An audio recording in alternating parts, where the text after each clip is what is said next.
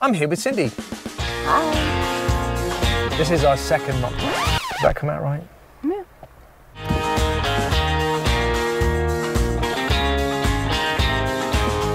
Yeah. Is that cool? Yeah. Is that good? What do you think of it?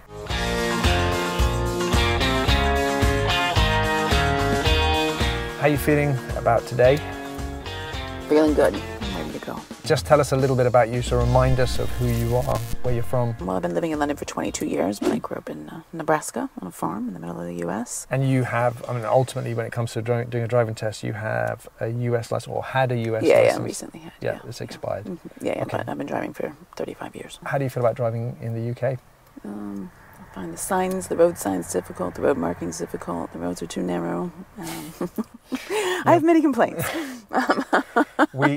Definitely space is a premium in this country. We don't have as much space as you guys have in the States. Okay, so listen, what we're going to do is, because we've already done one of these, if you haven't seen that video, I'll link it at the end so you can go and have a look at it. Like, comment and subscribe. It really does boost the channel. In fact, yeah, hit us up in some comments, give some love to Cindy, let us know what you're thinking. At all times, I like you to follow the road ahead, unless I say to turn left or turn right, unless road signs indicate otherwise. And if I need you to turn, I'll tell you in good time. One maneuver, possibly an emergency stop, and I'll be asking you some show me, tell me questions. And in this test, we're going to be doing about 15 to 20 minutes of independent driving, which will be road signs. Tell me how you would check that your brake lights were working. No idea?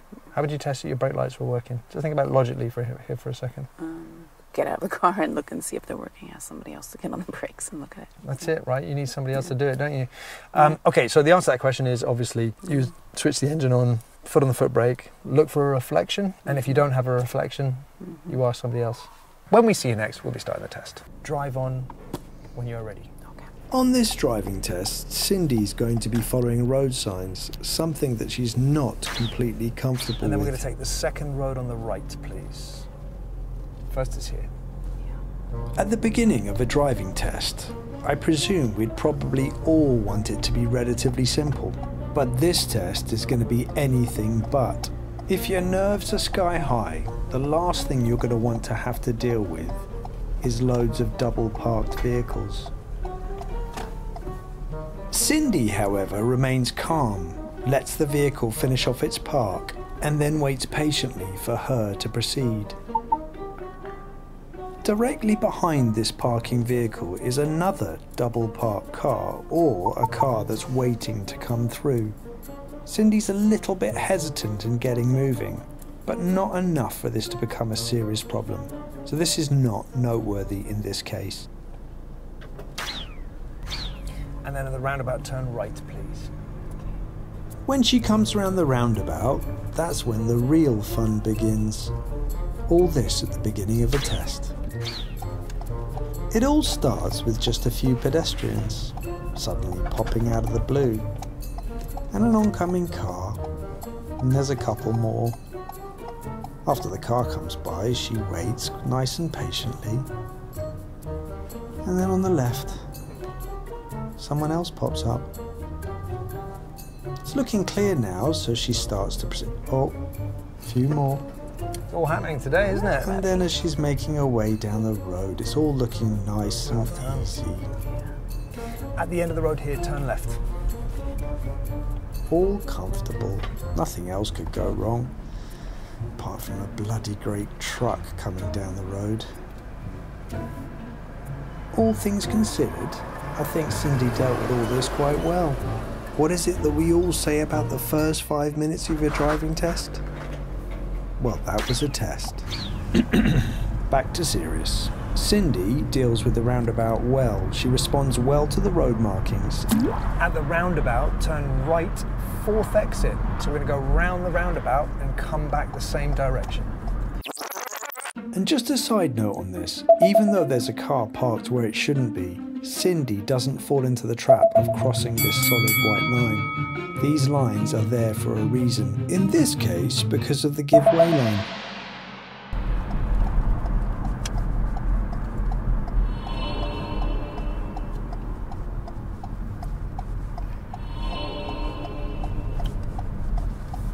Upon the exit of this roundabout, Cindy checks her mirrors after she signals, but in this case, it's just not noteworthy.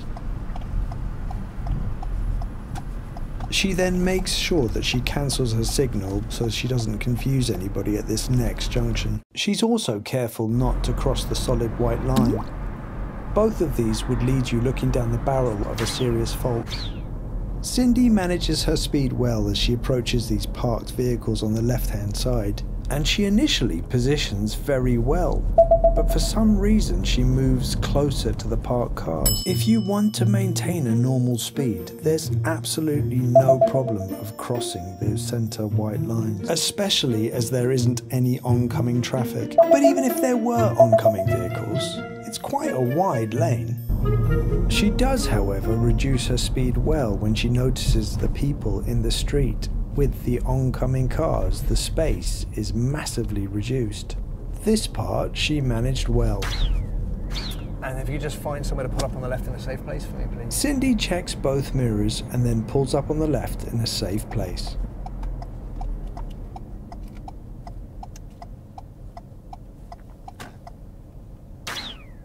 Brilliant. Drive on when you're ready. Cindy does effective observation as she moves off here, but she doesn't signal. But as she goes to move off, there's a car coming up behind us, and unfortunately for Cindy, it comes right up behind us. It would be up to the examiner on the day to decide whether this was serious enough, but for today, this is a serious fault. And then at the roundabout, turn right, please. Cindy approaches the roundabout well, checking mirrors and then doing all the early observation, and takes the opportunity when it comes.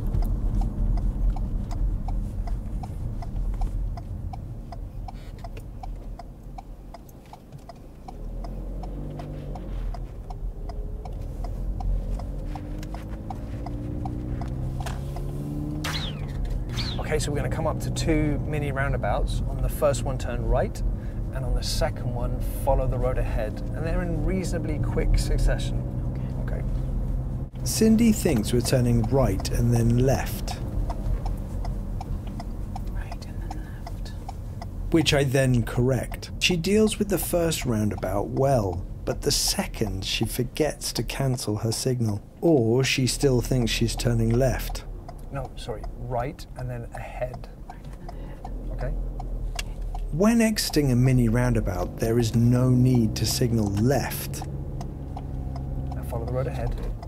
unless you think it's going to benefit somebody. But now she's just very confused and she still has her left signal on. This, of course, is telling everybody that she intends to turn left, and that's why they're not giving way to her. Just cancel your signal for me, please. Because it's very confusing to people. That's it. I waited as long as I could to allow her to cancel the signal, but I just didn't really feel like getting pulled over by the police. This is a serious fault for correct signal. Okay, and then just find somewhere to pull up on the left in a safe place. After a brief pause, we're back on the road and Cindy is approaching a tricky situation. We're going downhill with parked cars on the left-hand side and it's on a bend. It's important to get your speed right on approach because you should always be anticipating something coming. She enters the gap just a little bit too fast, and for this reason she picks up another driver fault for clearance to obstructions. Okay, so we're just going to follow the signpost to the A1 here. Now, if the road markings are really poor, I will tell you where to go. A1. Central That say London. A1. Central A1. London, yeah. That's this way. Yeah. If you just pick this left lane here, please. Left lane. That's it.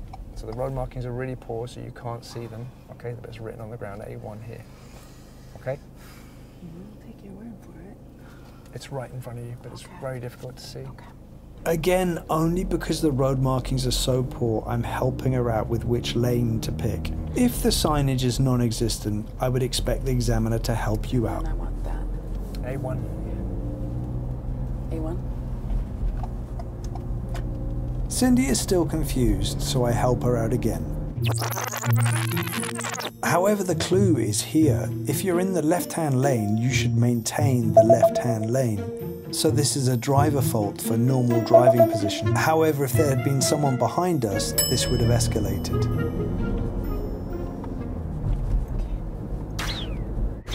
And then at the next set of traffic lights, which is about 600 yards, 600 to 800 yards, we're going to turn right. Well, that was a classy route direction. However, Cindy responds well and moves immediately into the middle lane. She then looks to move into the right-hand lane too, moving correctly just one lane at a time. She does move to the right-hand lane a little bit early, but there's absolutely no traffic, so in this case, it's not a problem. But if you do move to the right-hand lane, you need to make sure that you're maintaining the appropriate progress. And then at the traffic lights, we're going to turn right, just to remind you. What I mean by this is you must be traveling at the correct speed for the traffic conditions. The road signs are definitely bothering Cindy. It's not one of her strong points. Hopefully from here on out, it's going to get easier. That first one was certainly quite tricky.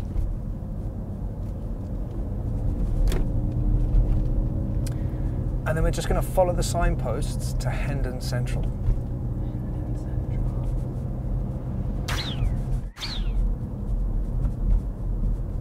Cindy's approaching the next sign, and this one she manages to read. She checks her centre mirror but not her right mirror for moving round that parked car. Central is straight ahead. In this case, it's not noteworthy. She reads the road markings well and moves into the left lane.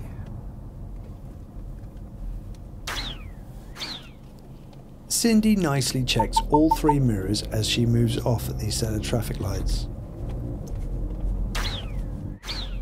And here we have an example of why you should always be considerate about where you park your vehicle. Although I do appreciate that sometimes it's hard to find a suitable location, this is definitely not one. I'm sure by the time they come back to their van, they'll have made a few new friends though.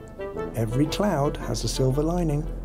As Cindy passes through this tight gap, she keeps her speed low, just on the off chance that a pedestrian could suddenly appear. So the guy's parked his Ocado van. Look what he's doing. For someone who's used to doing most of their driving in central London, this is now what I would call bread and butter. It's busy, lots of traffic, but everything that Cindy's used to. And then still continuing the signs to Hendon Central, yeah.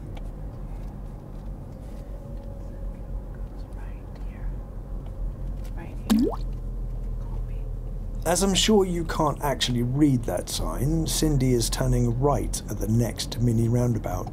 Cindy manages this mini roundabout very well. It's a great example of how you can use the left on the roundabout to block the right. She pauses ever so slightly, which encourages the truck to move, which then in turn blocks the van, leaving the space free for her to move forwards. Her signal does cancel on her and she fumbles with it, but she does reapply. So again, not noteworthy.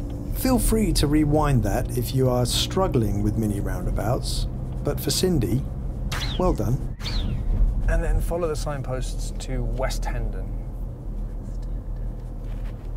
And again, because it's quite hard to read, Cindy's going to be following the road ahead at the next set of traffic lights.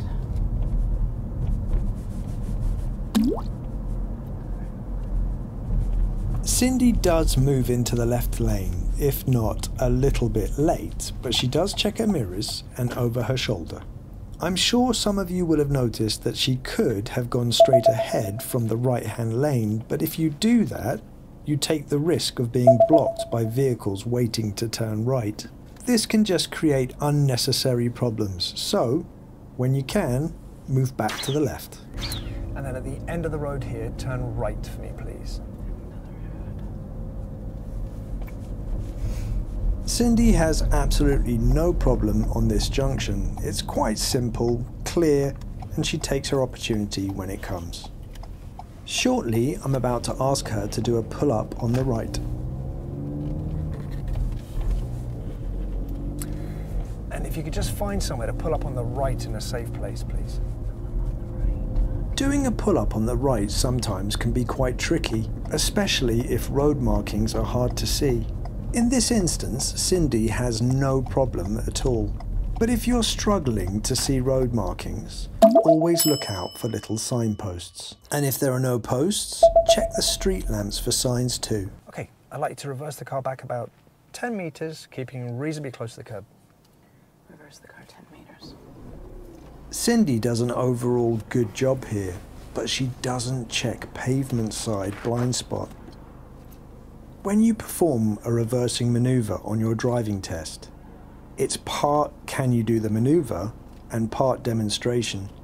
The examiner only gets to see you reverse once, and you only have one opportunity to demonstrate that you understand the dangers, the risks of reversing. By not checking her blind spot, Cindy picks up a serious fault for observation on the right reverse exercise. You can see on my face how I feel about this. On the marking sheet, there are only 2 boxes that an examiner can tick: observation and control, which simply breaks down as, can you control the car and are you safe when you're reversing? So when it comes to your driving test, when you perform any form of reversing, Thank you very much. Drive on when you're ready. regardless of whether you need to do a correction, don't forget to do the correct observation.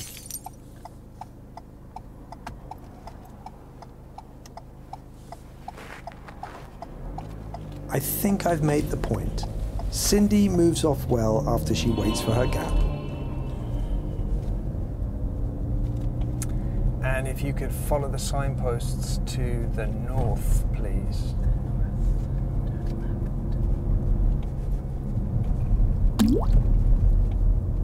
Cindy is going to be turning left at the traffic lights, and then it's a straight run back to test center.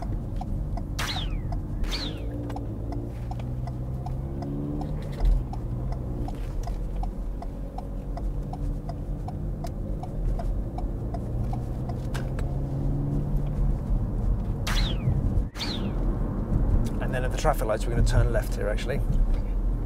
When Cindy goes to turn left at these traffic lights, she just swings the car out ever so slightly to the right. There's a motorbike coming in the middle lane. She doesn't interfere with it, but the swing out is totally unnecessary. This is a driver fault for steering.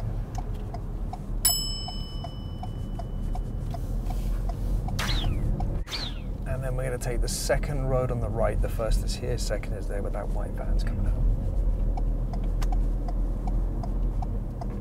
And we're back at test center.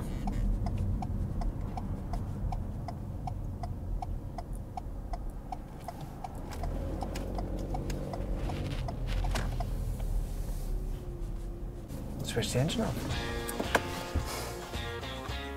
That's the end. Okay? How was that? Okay, Yes? not great. Okay, so the very first road sign that you were taking, it's... Look, the road, there is a road marking to indicate which lane you should be in, but it's rubbed out. And then also with the traffic, as you're approaching it, it's just really difficult to see it. They could write it again. They could do it better. Yeah. Okay? Is it possible that an experienced driver might be struggling to see where it is? The sign does indicate where it is, Yeah. but it's just, you would just have to have looked at that and you would have seen the A1 is that one, and then you've got the road doing this, so it has to be left. It just has to be ahead in the left-hand lane. I'm not going to ask you how you think you did. So you didn't pass that? Yeah. Okay, now we know that the major one was the roundabout with the signal. Yeah. You understand I had to intervene there. Yeah. We'd already confused a couple of people, that's why they were going on you. Yeah. I gave you another serious fault. It was the first pull up on the left and I get you to move off again. Yeah. You normally don't have any problem with this whatsoever. You moved off without a signal, which doesn't matter. It's definitely a driver fault because you had a car in front of you. They could probably benefit from you telling them they're going to move off. But then you had a car coming up behind you. Now, I ummed and ahed on this, but the car came right up behind us. And it is possible, depending on your examiner, how they perceive it. Now, I asked myself the 2 questions. What would I have done? I wouldn't have moved. Yeah. Did we interfere with the driver? Yes, we did. What level of interference? Not massively. It's borderline. It's kind of one of those things where it could go either way. Yeah. Because this is a mock driving test, I'm going to escalate it to a serious. Observations on the reverse. The very first right blind spot check. Pavement side. How important would be a right blind spot? You did do it afterwards, but the initial one didn't affect anybody, didn't hurt anybody. I'm going to serious fault it the potential for risks. Yeah. I think you found this one more stressful. You seemed more tense. The signs are very stressful for me. Yes. Like, I can't look at that and say, oh, okay, this. Okay, 1 in 5 driving tests are following road signs. 1 in 5.